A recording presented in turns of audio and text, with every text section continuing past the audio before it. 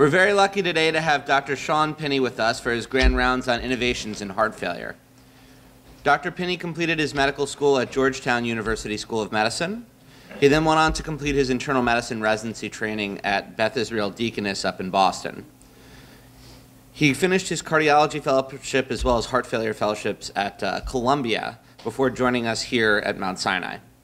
Dr. Pinney is an active clinical researcher who has led both NIH and industry-sponsored trials in heart failure, cardiac transplant, and mechanical circulatory support.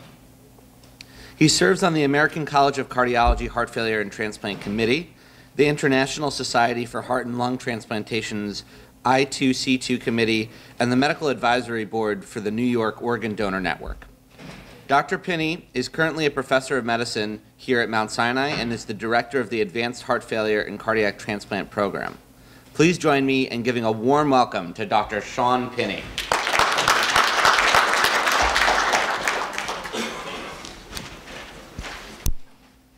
Thank you very much, Matt, for a very kind introduction, and my thanks to you, the other chief residents, to Dr. Murphy, and to the leadership of the Department of Medicine for inviting me to be with you today. It's always a terrific pleasure for me to come and speak at medical grand rounds.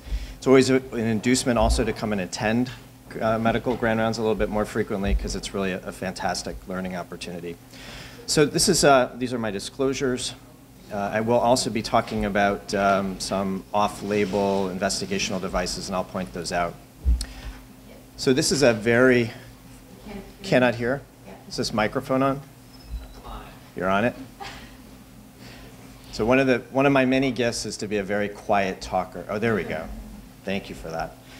So this is a very exciting time to be practicing in heart failure. There are a number of innovations that are percolating throughout the field, specifically pharmacology, areas of cardiorenal syndrome, specific device therapies, a resurgence of interest in transplantation, clearly advancement in the mechanical circulatory support and LVADs, and also the new technologies and mobile health technologies which are transforming the way that we deliver care.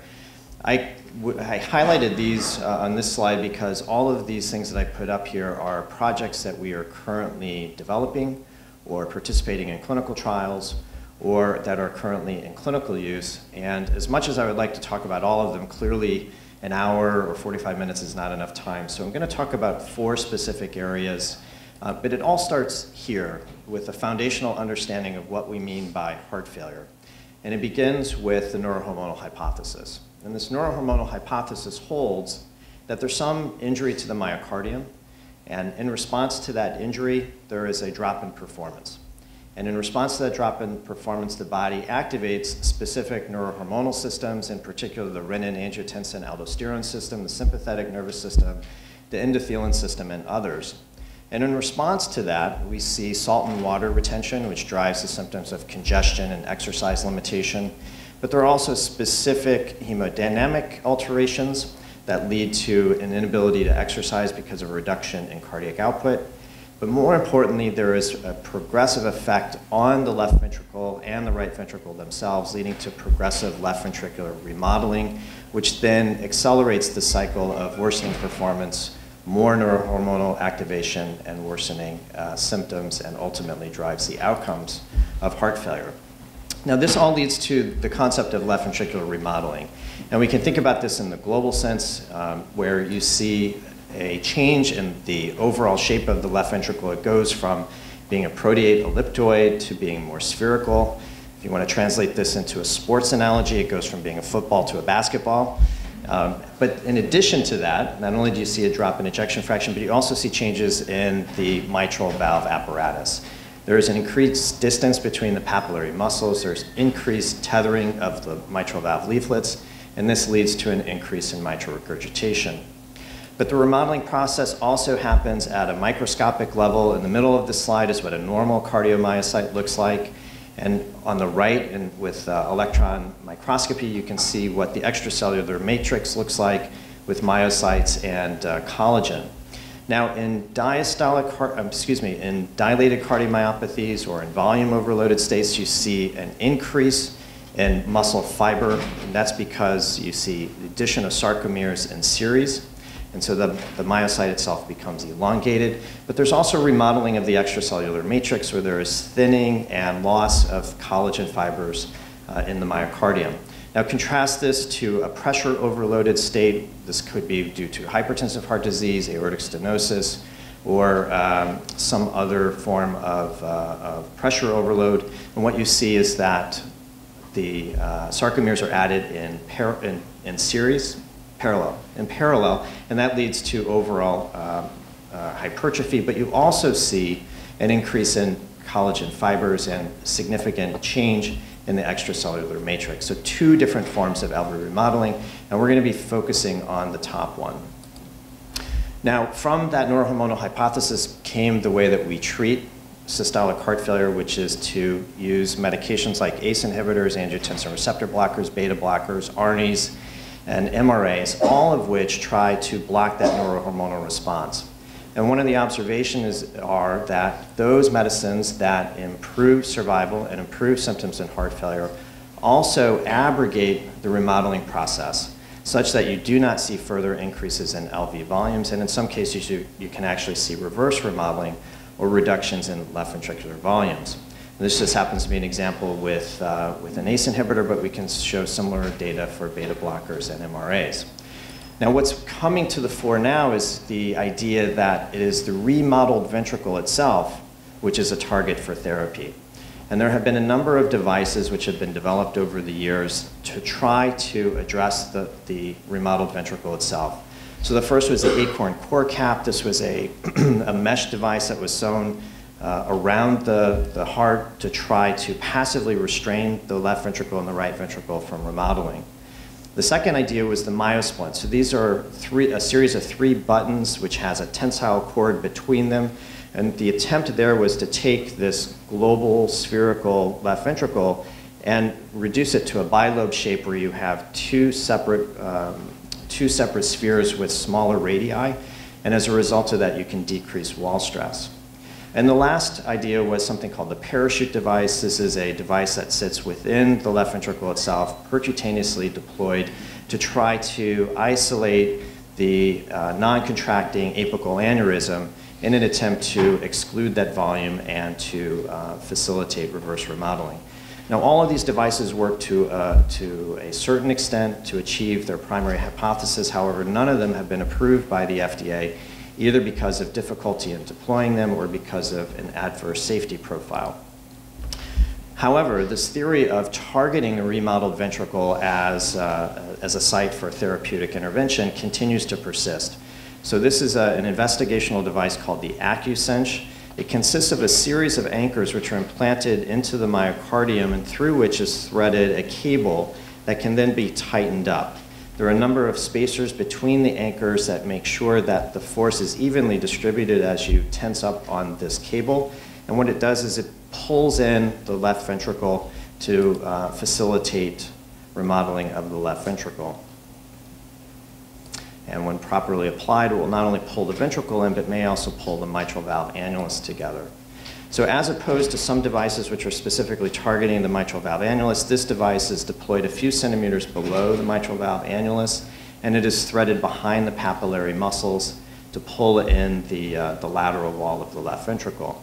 Now this is data that was presented just this past fall at TCT showing the effect of this device on left ventricular remodeling. And you can see, although the slide didn't translate too well from my Mac to PC, you can still see graphically that there have been early and sustained reductions in systolic volumes. And this is paired data between samples, granted small numbers of patients. But one of the things that's very interesting is that the degree of remodeling, it seems to be greater than just the mechanical constraint that's placed upon the ventricle, suggesting that there are ongoing changes in the neurohormonal milieu that facilitate ongoing reverse remodeling of the left ventricle. And this is just one patient from that example showing that when the AccuCinch is applied and then tightened up, you can see that it pulls in the ventricle with a reduction in left ventricular diameters. And over time, however, you can see that the left ventricular volumes begin to fall even more than they do immediately after the application of the device. And this is probably better illustrated here in these 3D reconstructions from the CT angiogram showing in magenta what the initial implant state looks like, and in blue, the further reduction in left ventricular volumes that occurs over 3 months. Now, we are about to enroll in a phase 3 trial. This device here at Mount Sinai will be one of the participating sites to see whether these changes in left ventricular volumes translate into meaningful clinical benefits, including not only improvements in functional capacity, but also survival. Now, this leads to a second hypothesis, which is, can we identify patients who have secondary or functional mitral regurgitation who might benefit from a mitral valve repair in order to favorably reverse remodel the left ventricle and forestall heart failure progression? So just for a point of review, this is what the normal mitral valve looks like. You have the anterior and the posterior leaflets, the subvalvular apparatus, which consists of the cords, which are tethered into the papillary muscle, and during systole hold the mitral valve closed so that you do not develop regurgitation, and all of the stroke volume goes out the aortic valve. Now, in cardiomyopathies, particularly in dilated cardiomyopathies, again, you have lateral displacement of the papillary muscle, so the distance between those two papillary muscles increases. There's also greater downward force on the mitral valve leaflets from the tethered cords that leads to functional mitral regurgitation. Now, the degree of mitral regurgitation is controlled by two opposing forces. On the one hand, you have the tethering force. These are the forces that hold the mitral valve closed during systole. And you can see that as the ventricle remodels and the papillary muscle is pulled away from the annulus, you get further tethering of the mitral valve leaflets. And the other opposing force is the closing force. So this is the force that is generated by the left ventricle. So as it contracts, it pushes upward on the mitral valve leaflets to close the leaflets shut. Now, in the case of a cardiomyopathic patient, your LV-DP-DT, or force of contractility, slows such that you have a reduction in your closing force and an increase in your tethering force. Those two things together lead to significant mitral regurgitation. And we recognize that the secondary form of mitral regurgitation is very important in the clinical syndrome of heart failure. It occurs in about 30% of patients following myocardial infarction and about 35 to 50% of patients who have heart failure with a reduced ejection fraction. There is a significant increase in mortality that's associated with the presence of significant mitral regurgitation. And as a result of that, we know that it's associated with worse outcomes. But is it also a target of therapy such that if you aggregate the mitral regurgitation, can you improve clinical outcomes? So this, again, making the case that the presence of mitral regurgitation is associated with poor outcomes. This is data from Dr. Agricola, who works in Dr. Alfieri's hospital in Italy. And Dr. Alfieri, who you may or may not know, is the surgeon who developed the Alfieri stitch. This is basically a cross stitch that goes and links the two mitral valve leaflets together to try to reduce mitral regurgitation. It was the first form of mitral valve repair. But here you can see that over a period of 5 years, those persons who had moderate or severe mitral regurgitation had significantly impaired heart-free survival. Here in the United States, this was looked at the Mayo Clinic, 1,200 patients with mild, moderate, or severe functional or secondary mitral regurgitation. And you can see that over a 5 to 7 year period, those persons who had severe functional mitral regurgitation had a poorer freedom from heart failure hospitalization or from mortality. Now, this was true whether or not patients had ischemic cardiomyopathy or if they had non-ischemic cardiomyopathy. We saw very similar results. So how do we treat it? Well, one of the best ways is with cardiac resynchronization therapy. And so we know from heart failure trials that cardiac resynchronization therapy reduces left ventricular volumes, it increases left ventricular ejection fraction, and it also reduces the amount of mitral regurgitation. Now, how does it do this? Well, if you look at what cardiac resynchronization does, is that it increases stroke volume. So these are pressure volume loops that Dr. Cass at Johns Hopkins compiled from patients a few years ago. And I'll just draw your attention to the lower left-hand quadrant, which is pacing from the left ventricular free wall. So he took a patient who had a dilated cardiomyopathy, paced from the right ventricle, which is in red, and then paced from the left ventricular free wall. And what you can see in this pressure volume loop is an increase in stroke volume. which is essentially the difference between these 2 points, your end diastolic and your end systolic volumes. Now, that's great that you can increase your stroke volume, but how does that decrease mitral regurgitation? Well, it goes back to what I said about DPDT. So as you provide cardiac resynchronization, you increase DPDT. So shown here is with cardiac resynchronization. Often you can see that there is a slow rise in left ventricular pressure. And when cardiac resynchronization is turned on, you have a more rapid rise in left ventricular pressure, showing that higher DPDT or increase in contractility. What that effectively does is it increases those closing forces on the mitral valve leaflets. It gets the mitral valve to slam shut sooner, and it decreases your EROA, or effective regurgitant orifice area, such that it is below 50% of its peak value for the majority of time during systole. But nonetheless, we're left with this hypothesis. Can we treat a ventricular disease, namely a dilated cardiomyopathy or ischemic cardiomyopathy, at the level of the annulus simply by reducing the degree of mitral regurgitation?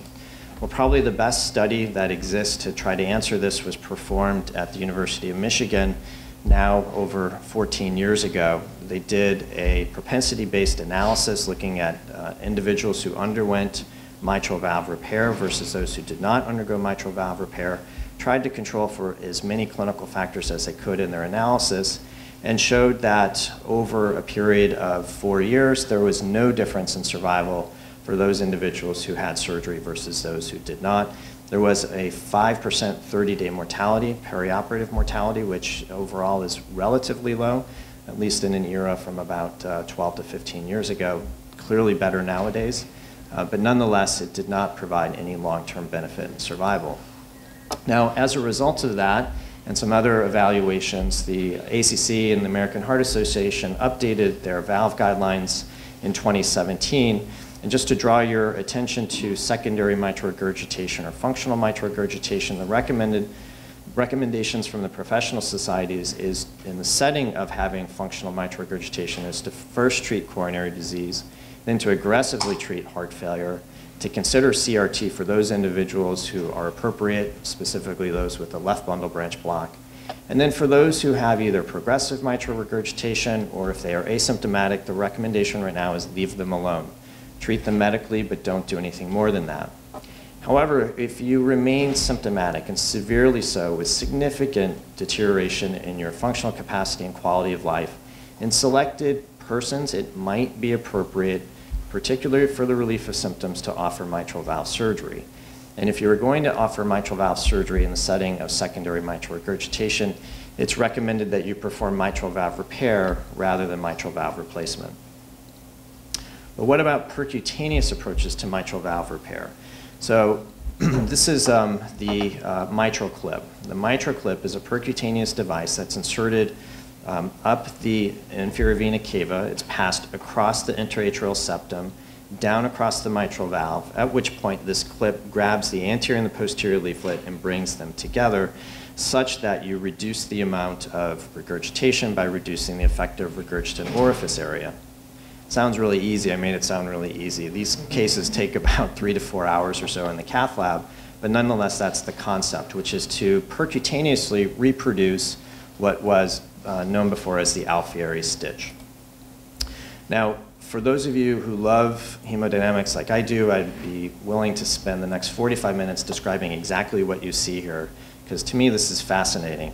Instead, I'll just take a step back and broadly say a few things. So these are pressure volume loops that were acquired from a group of individuals who had secondary mitral regurgitation or functional MR, or degenerative mitral regurgitation or primary MR, showing changes in left ventricular performance before and after application of the mitral clip. Now, as you can kind of see just without knowing anything about pressure volume loops, that each one of these patients, the loops look a little bit different, which speaks to the pleiotropic nature of functional mitral regurgitation and primary mitral regurgitation. So it's not all one process. But there are some commonalities, and I've highlighted them here. So the first thing that we see when you apply the mitral clip is that you increase afterload. That makes sense because you're taking the pop-off valve, which is the mitral valve, and you're closing it. which means that you are increasing the afterload because the left ventricle now has to generate more pressure to get all the blood going forward out the aortic valve, which is a higher pressure system. But it also decreases preload because it takes that regurgitant volume off of the left ventricle.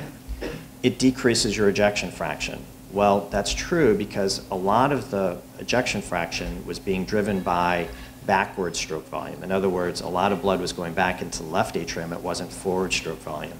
So once you close off that pop-off valve, your ejection fraction drops. However, importantly, there was no change in your in-systolic pressure-volume relationship. Translated another way, there was no drop in contractility. In-systolic pressure-volume relationship is probably the best way that we can measure intrinsic contractility of the heart, and we can show that by doing this, you do not weaken the heart, even though there's a drop in ejection fraction. And there was no change in the total mechanical energy that's expended by the heart in a cardiac cycle, and as a result of that, myocardial oxygen demand should not increase. So if you put that all together, what we're saying is that we make the heart pump more efficiently, and we may allow for reverse remodeling. So how does the mitral clip perform in actual clinical use? So this is a large registry report from Germany because the device is approved for use in Europe for secondary mitral regurgitation. 1,000 patients at 20 German centers, the majority of whom were very, very sick and had NYHA class 3, class 4 symptoms. Secondary or functional mitral regurgitation was present in about 70% of them. High STS score, very good procedural success of 95%. And you can see at 3 months there was a 12% mortality rate and a 12% hospitalization rate. However, 2/3 of them, in a good note, 2/3 of them actually improved and became New York Heart Association class 1 or class 2. Now, there are a number of ongoing trials of the mitral clip, and there have recently been reported 2 of the larger trials. The first one was MITRA-FR. So this is a study that was conducted in France. They screened and enrolled 452 patients. They had a number of patients who were excluded. About 300 were randomized, and ultimately, in the 2 comparator groups, there was 109 who were included in the per protocol analysis, and about 137 got the device. To be enrolled, you had to have severe secondary mitral regurgitation with an effective regurgitant orifice area of greater than 20 millimeters squared, or a regurgitant volume of 30 cc's per beat. Now this becomes important because there's a difference between the United States and Europe. In Europe, if you have an EROA of greater than 20, you have severe mitral regurgitation. However, in the United States, it has to be greater than 40 in order for it to be considered severe. So what we call severe differs depending on what side of the Atlantic you're on. They all had low ejection fractions that were symptomatic, and the primary outcome measure that they looked at was death from any cause or unplanned heart failure hospitalization at 1 year. And here is the primary outcome analysis, and you can appreciate that there was no difference between the group that received the MitraClip and those that continued on medical therapy. Now, there are a couple things to point out. The average age in these patients was 70, so it was an older population. 92% of patients had a reduction in their mitral valve regurgitation severity of greater than or equal to 2. But look at this, a quarter of the patients were dead within a year, and 50% were hospitalized within a year, and that's regardless of treatment. So it speaks to how sick heart failure patients are once they become class 3 and class 4. Now, there were a number of pre-specified subgroup analyses. I'll just draw your attention to the one at the bottom, which looks at that effective regurgitant orifice area. And you'll see that the point estimate favors percutaneous repair in those individuals who had very large ventricles, greater than 40 millimeters squared. Not so much if you had, if you had more mitral regurgitation, so if you had an EROA of greater than 40, and not so much if you had lesser degrees of mitral regurgitation. So this degree of mitral regurgitation becomes important when we consider the next major trial, and this is the COAPT trial. This was presented at TCT back in the fall, back in September, and this was looking at a parallel controlled open label multicenter trial of about 600 patients with 3+ or 4+ secondary mitral regurgitation who remained symptomatic despite maximally tolerated medical therapy. They were randomized in a 1-to-1 fashion to either receive the MitraClip plus ongoing guideline-directed medical therapy versus guideline-directed medical therapy alone. This is the consort diagram showing that about 900 patients were initially screened, felt to be ineligible. There were 665 who were ultimately eligible for enrollment. There were a number of roll-in cases. Ultimately, you had a group of 614 patients who were randomized at 78 sites with about 300 in each arm.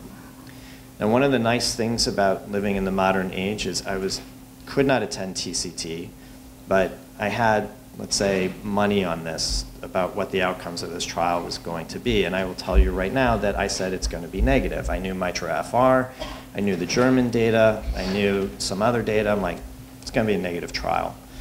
So I'm literally having lunch with my son when a buddy of mine from Chicago sends me this while he's in the audience. And this was the primary outcome, which is the cumulative admission rate for heart failure hospitalization over 24 months. And there was a significant reduction in the number of heart failure hospitalization in those patients who were treated with the MitraClip. And as impressive as that was, the one that got me to fall out of my chair was this, which was that there was also a significant reduction in all-cause mortality. Now, for all the trials previous to this, the MitraClip had shown improvement in functional capacity, but no other significant change in clinical endpoints. It didn't reduce hospitalization. I didn't do it, I swear. Sign of the apocalypse. It didn't reduce hospitalizations and it didn't impact mortality, but none of them were powered for this. However, this was a secondary endpoint, but all-cause mortality was significantly reduced by the application of the MitraClip. And the thing that drew my eye was the separation of the Kaplan-Meier curves. You see the separation begins somewhere between 9 and 12 months, and I'll come back to that in a minute. So why was there such a difference between MITRA-FR and COAPT? And now both of these papers were published within a couple months of each other in the New England Journal, so they were well vetted out. Nonetheless, you have two strikingly different outcomes. So why is that? Well, one of the thoughts has to go back to the severity of mitral regurgitation and the size of the ventricles. So in MITRA-FR, there was less mitral regurgitation. And in fact, in the subgroup analysis, you saw that the benefit was realized in those patients who had more severe mitral regurgitation with an EROA greater than 40. Couple that with the size of the ventricles. So in COAPT, the ventricles were relatively smaller. So 90 is the upper limit of normal. So these were enlarged ventricles, but not 135 like we saw in France. And so if you put these two things together, what might explain this is that the cohort of patients in France had more advanced cardiomyopathy with greater degrees of remodeling, probably sicker patients, but less mitral regurgitation. This is a cardiomyopathic patient. On the other hand, in COAPT, what you have are patients with smaller ventricles, but way more MR, which means that the MR is probably more active, and there may be a little bit more contractile reserve in these folks. Hypothetical, but nonetheless an observation which holds. The second thing is the way that guideline-directed medical therapy was applied in the two trials. In MITRA-FR, the guideline-directed medical therapy was not established, meaning that it was the practitioners who could adjust the doses and the choice of medications over time. However, in COAPT, there was a clinical event committee that made sure that before patients were enrolled, they were on maximally tolerated doses of guideline-directed medical therapy, and the patients who were candidates for CRT had received a CRT before they could be enrolled. So there might be a little bit more confidence that the patients who were in COAPT were more aggressively medically treated than the ones in MITRA-FR. And then the last is some technical stuff. In France, this was really early use of the MitraClip. The technical success was a little bit less than what we saw in COAPT. There was the need for more devices in France than in the COAPT centers, and there was also more persistent mitral regurgitation at the end of the cases in MITRA-FR than there was in COAPT. So this is the working hypothesis that explains the difference between the two trials. However, at this point, it's still a hypothesis. Now, nonetheless, this idea of trying to get rid of mitral regurgitation is a very robust area for investigation. We are now looking at a number of percutaneous mitral devices to try to replace the mitral valve with either percutaneous or transapical device. And there are a number that are currently in clinical trials. And they have different approaches and different mechanisms to anchor the mitral valve in the mitral valve annulus. Some of them act like a champagne cork so that when you have pressure that's applied from below, the device actually bulges out and holds onto the annulus. There are others that use these winglets that kind of anchor itself into the annulus itself and into the septum. One has a tether that actually tethers the valve in place with a wire so it doesn't displace. Now this is the Tiara valve. This was the first in man. It was published in JACC a few years ago now. This uses an anterior anchor that actually goes underneath the mitral valve leaflet to hold it into place. And this is just proof of concept that one could put in a transapical mitral valve. Now by transapical, I mean that you're literally going through the apex of the left ventricle. So this is not like the percutaneous device like the MitraClip. This is really a lesser invasive surgical procedure, but is still nonetheless a surgical procedure. This is the Intrepid transapical mitral valve. Now this uses that champagne cork technology to kind of anchor itself in the mitral valve annulus. This is made out of nitinol, which is self-expanding. So you have an outer ring that holds it into the mitral valve annulus, and then you have an inner ring upon which the mitral valve itself is suspended. And this is being tested here at Mount Sinai as well as a number of other sites across the United States. And I'll just point out that our surgical colleague and Chief of Cardiothoracic Surgery, Dr. David Adams, is the national principal investigator, along with Marty Leon and Dr. Michael Mack. So we have enrolled a number of patients here already in this trial, and after the publication of the COAP trial, there was a lot of discussion amongst the investigators as to whether or not one should continue with this transapical approach to placing a mitral valve, and the decision was to move forward with this. Although I think that there's general understanding that if this is going to be a technology that excels in the future, you really need to have a percutaneous approach so that you can deliver it across the intraatrial septum. Okay, so let me pivot and talk about a few other things that we're doing here and talk about a few other technologies that are improving our ability to take care of heart failure patients. So many of you are familiar with this. This is called the REDS technology. REDS stands for Remote Dielectric Sensing. I have no idea what that means. It sounds really good. In reality, it is a medical application of a military technology that uses a radar technology to look through walls that they now use to look through the walls, through the chest wall, in order to measure the amount of water that is in the lung. Now, what exactly does it measure? Here you have a transmitter, here you have a receiver. It's applied externally, and it samples an area in the right middle lobe, and it measures lung fluid content. What's the percentage of fluid that's in the lung? And it was tested and validated by looking at CT scans and measuring the Hounsfield units. CT scan was felt to be the most precise way of measuring lung water, and you can see that there was a very, very tight correlation between the percent lung fluid measured by CT and that measured by the vest itself. Now, we've talked about deploying this vest in a number of different areas.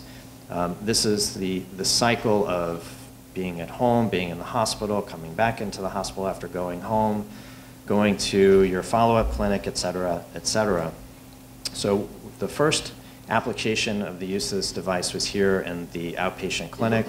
This is our so-called rapid follow-up clinic. This is a nurse practitioner-led clinic led by our own Jennifer Ullman that has the goal of seeing every patient discharged from Mount Sinai Hospital with the primary diagnosis of heart failure. So our approach to these patients was to perform a history and a physical, to review all their medications, to see how they're doing, and then to apply the vest. And based upon the readings that we get from the vest, to adjust our diuretics. So we have this nice little speedometer here that kind of graphically displays what we're doing over here, which is that if you're in the normal zone, which is a lung fluid content between 25 and 35%, the goal of therapy at that point would be to advance your guideline-directed medical therapy like an ARNI or an ACE inhibitor or a beta blocker. If you're in the yellow zone where you're retaining some fluid, you should increase the diuretics and come back to the clinic in another couple of weeks to have a reassessment. And if you're in the red zone, either be treated with a dose of IV diuretic in the outpatient area or to go to the emergency room for either treatment or admission. So we looked at a year's worth of data, looking at our experience of deploying this in the rapid follow-up clinic. We had 314 patients who were assigned a follow-up appointment, and these were from all of the units in the hospital. It was not just from cardiology, but cardiology and medicine. We had 94 patients who did not show up for their appointment, and for us, a no-show is defined as anyone who was seen after 10 days of their discharge who canceled or who rescheduled or simply did not show up. We had 94 of those, and we had 220 who kept their appointment, which I have to say is really a testament to Jennifer and our heart failure nurses, that they stayed in contact with patients early after their discharge to make sure that they would come to this appointment. Once they came to the appointment, there were 139 patients who did not have the vest applied, and there were various reasons. If they were very obese, if they had a defibrillator on that side, if they had a life vest that they didn't want to take off, or if they had a central catheter, we did not perform REDS. And there were about 80 patients who did have REDS performed. And here are our results. So we looked at all-cause rehospitalizations stratified by whether or not patients kept their appointment. So for those patients who no-showed, we had a hospital 30-day all-cause readmission rate of 23%. And if they came and had a visit, we had an 11% readmission rate. So let me underscore how impressive that is. So a nurse practitioner visit alone was able to reduce the readmission rate from 23% to about 11%. So by point of comparison, our publicly reported 30-day readmission rate is 22.7%, and we can lower this to 11% just by having our patients see a skilled nurse practitioner. Now, what about the group that had the REDS vest applied? We saw a further reduction in 30-day readmission. So for those patients who had the nursing visit alone, it was 14% readmission, 6.5% readmission if you had that, plus the REDS vest to guide therapy. So we've gone from double-digit, 22%, down to single-digit, 6 to 7% readmission rate with a combination of a skilled nurse practitioner and new technology. Quite honestly, my other hat is that I oversee the heart failure for the Mount Sinai Health System, and I am banging the drum as loud as I can that every one of our hospitals needs a heart failure physician, a skilled heart failure nurse practitioner, and one of these new technologies, including the REDS vest, and then we can solve the readmission problem. We can improve the care of patients by tailoring our therapy to either reduce congestion or advanced guideline-directed medical therapy, but quite honestly, the results speak for themselves. Okay, and this is just showing graphically if RFU versus no RFU and REDS vest versus no REDS vest, significant reductions in heart failure readmission. Now, there are other technologies that we use for remotely monitoring our patients, and one of them is the CardioMEMS device. This is an implantable pulmonary artery pressure sensor that really consists of just a loop of wire that acts as an induction coil. When you lie down on a pillow that has an antenna, it couples with this radio frequency antenna and emits radio frequency waves that vary depending upon the pressure that's placed on the sensor.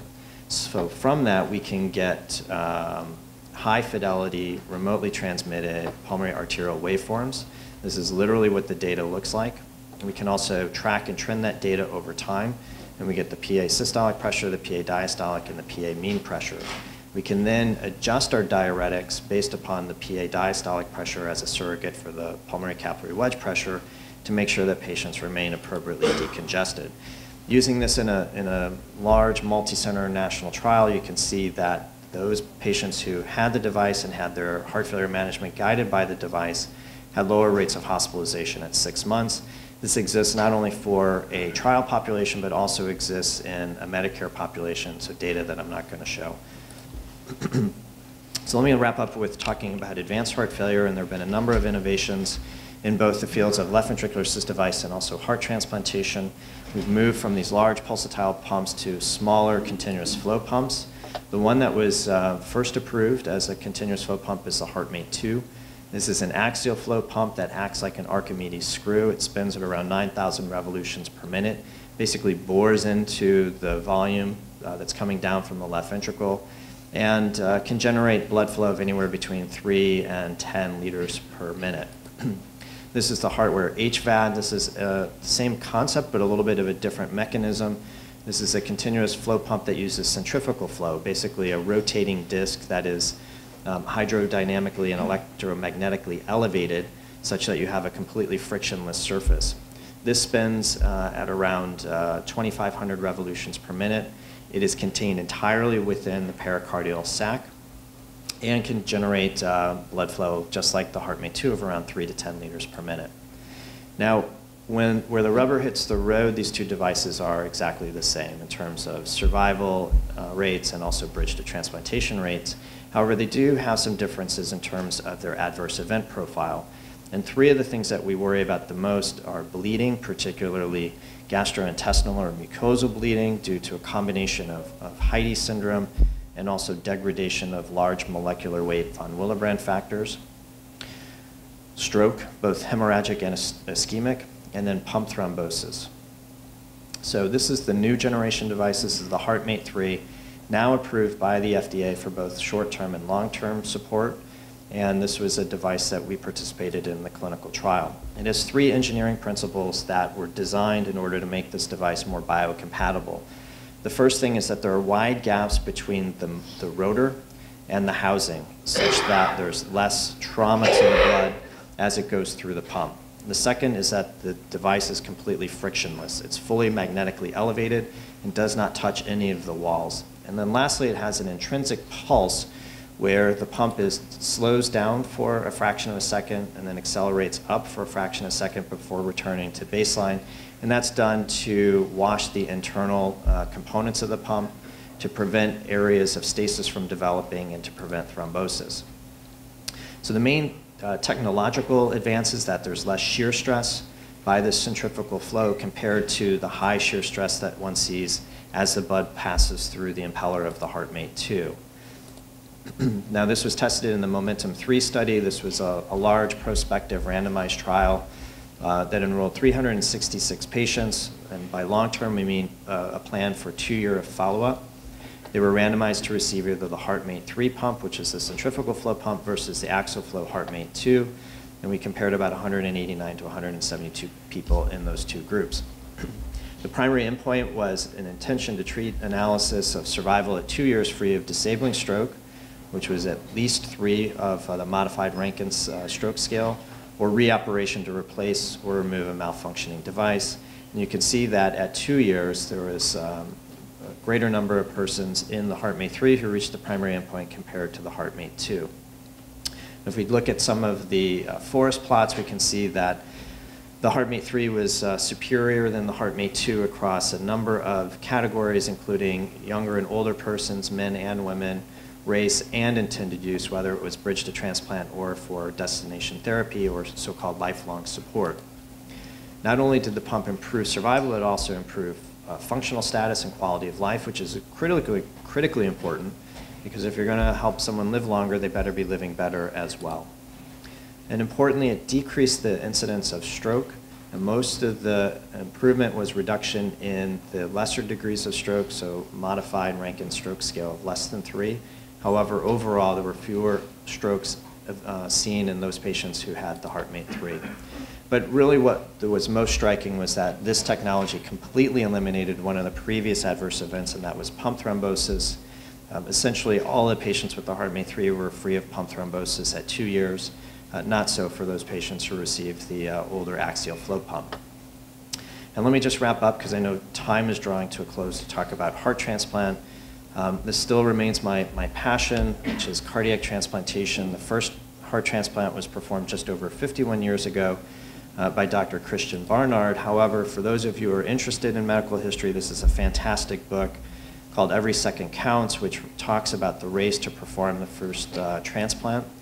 So the honor of that belongs to Dr. Barnard, but really all the praise should go to Dr. Norman Shumway, who was at Stanford University, and it was because of Dr. Shumway and his team that cardiac transplantation started, and more importantly, that it continued throughout the 1970s when the outcomes were really dismal, but he and his team continued to persist with their belief that this was the way to go.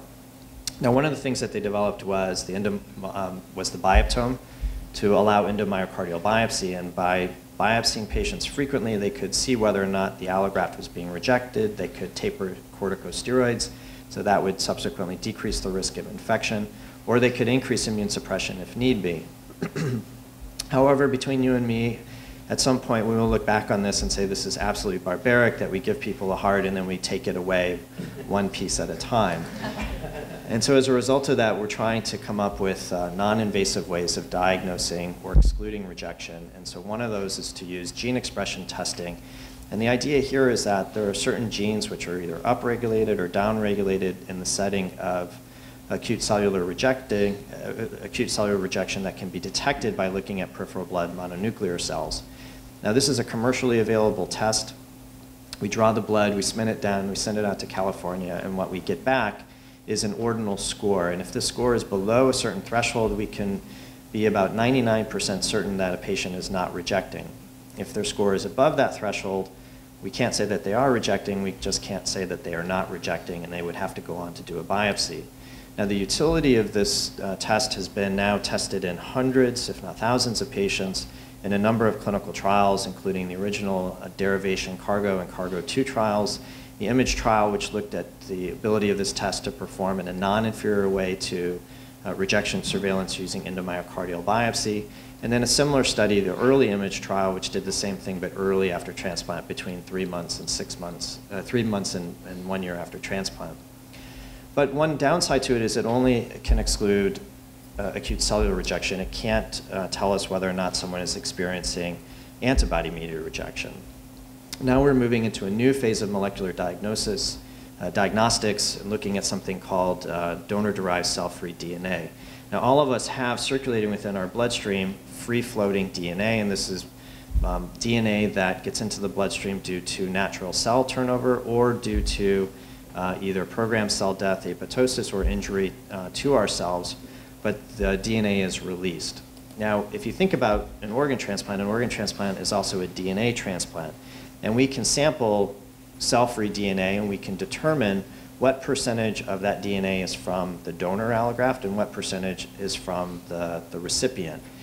And what is remarkable is that the basal rate of producing cell-free DNA in a human is very, very constant.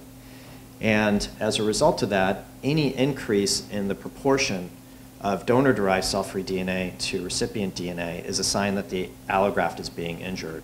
So these are data that were published from Stanford, doing some preliminary work looking at donor-derived cell-free DNA, showing that in the setting of antibody-mediated rejection or acute cellular rejection, you see a sudden increase in the ratio of donor-derived cell-free DNA. So this is just one example. This is one patient. Early after transplant, there were higher levels of donor-derived cell-free DNA, which makes sense because you've just thrown in the allograft, and there was some ischemic damage. But within a couple days, it clears and remains low and constant for a long period of time. However, take a look at example in panel B. This is someone who had the same pattern, and then right around a year after transplant, there is this sudden increase in the ratio of donor-derived cell-free DNA. When they biopsied that heart, they saw that there was significant allograft rejection. Not only that, it was so severe that the person had to be retransplanted, and when they got retransplanted, same pattern developed. There was a drop in the ratio of donor-derived cell-free DNA until about 6 months after transplant when there was, oh, here you go, this is the same slide, but you can see here was the repeat transplant, and then one goes back down very quickly to basal levels. So this is true not only for acute cellular rejection, but also for antibody-mediated rejection. Anything that injures the allograft can cause this increase in donor-derived cell-free DNA. So we are participating, have been participating in a registry looking at not only gene expression profiling, but also the use of donor-derived cell-free DNA. And we're about to launch a prospective evaluation of donor-derived cell-free DNA here at Mount Sinai. We're one of about 12 sites across the country that are going to be piloting this. We're very excited about its ability, in combination with gene expression profiling, to non-invasively exclude both acute cellular rejection as well as antibody-mediated rejection. So I took you through a lot of different things. Matt had told me to go deeper than broader, and I could have gone a lot broader, and I compromised somewhere between the two. But I hope that you can tell that there's a lot of enthusiasm for our clinical and our research group in heart failure. This is, once again, a very, very active area of research. We're really excited to partner with you in looking for patients who are eligible for these therapies. We're always available on a consultative basis if you have any questions about managing clinical heart failure. I want to thank you again for giving me this opportunity to speak with you, and I hope I left a few minutes for questions. So thank you very much.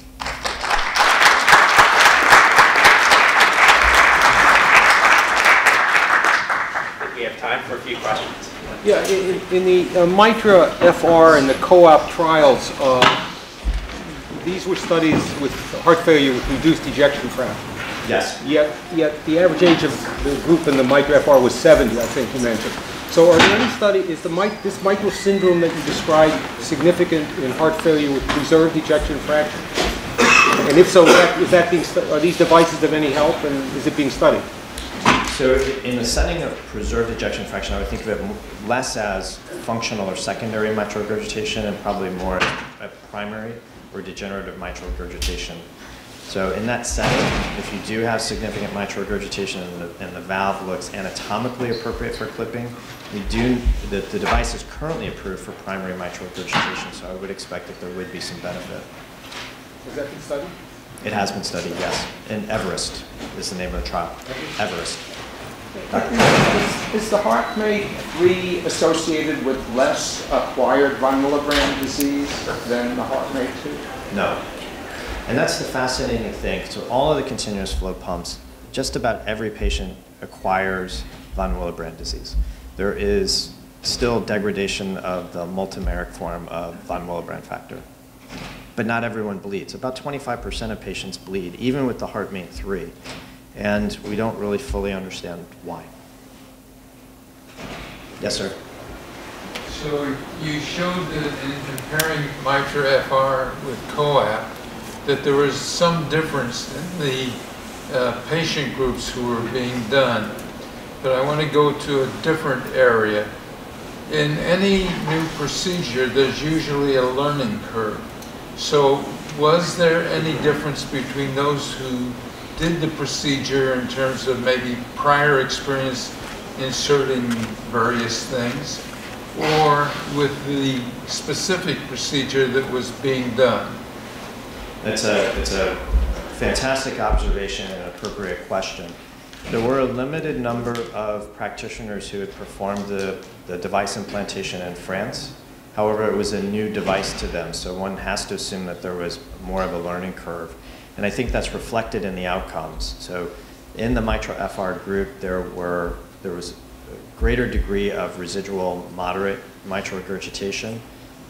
Also, a higher percentage of patients required 2 or 3 clips in order to get rid of the mitral regurgitation, which would speak to basically the deployment of a new technology in a group that still had a learning curve, as compared to the United States, where the technical success was higher than in MITRA FR, and where the practitioners had had more prior experience in deploying the device. Yes? Sean, that was a great talk. I was wondering if you could just share with the audience like kind of some of the calculus that goes into to consider someone for percutaneous mitral valve intervention for advanced therapies. Because we always grapple with that as a group. So it's a great question. So Dr. Mitter's question is, how do you decide between selecting someone for a mitral clip or a percutaneous mitral device versus escalating care to advanced therapies? And their short answer is consult the heart failure group. But I think it gets to one of the observations that was made comparing MITRA FR to COAPT, and that is one has to be really tuned into what's driving the clinical outcomes in a particular patient. So is it someone who has a severely remodeled ventricle and has more advanced heart failure where one expects the mortality to be a lot higher? Or is it someone who's more symptomatic from mitral regurgitation but still has relatively preserved or has some degree of contractile reserve or other parameters that would suggest at least a 2 or 3 year survival? So one example of that would be performance of a cardiopulmonary exercise test with a higher or preserved peak oxygen consumption. Others might be the performance of debutamine echocardiography to look at the degree of contractile reserve. And then the last part is the part that Dr. Mitter and I, and Dr. Bargash, Dr. Moss, everyone who's here in the audience practice every day, which is really taking a look at the patient and being very precise in patient selection. I think one of the things that will eventually emerge from these mitral trials is that these were really, although it was focused on mitral regurgitation, these are really heart failure trials. And so I think we need to do a better job of defining not the population that will or will not benefit from the device, but the individual person. And that gets back to that observation about the Kaplan-Meier curves. They didn't separate out until about 9 or 12 months. And the way I interpret that is that the patients who are going to die with or without the device. But then after about a year, you will see that group of persons emerge who have benefited from the LV remodeling and the increase in guideline-directed medical therapy. So being able to turn the clock back at the time of implant and make an educated guess or educated decision as to who is the person who's going to die with or without a mitral clip versus who is the person who's going to benefit becomes still a little bit of an art. I've had some discussions with the primary investigators about how we can do that analysis based on the COAP data. Since we were an enrolling center for COAP, we should be able to get that. We're really doing deep clinical phenotyping of those individuals and define what a person who benefited from the device looks like. Okay, let's thank Dr. Pinney again.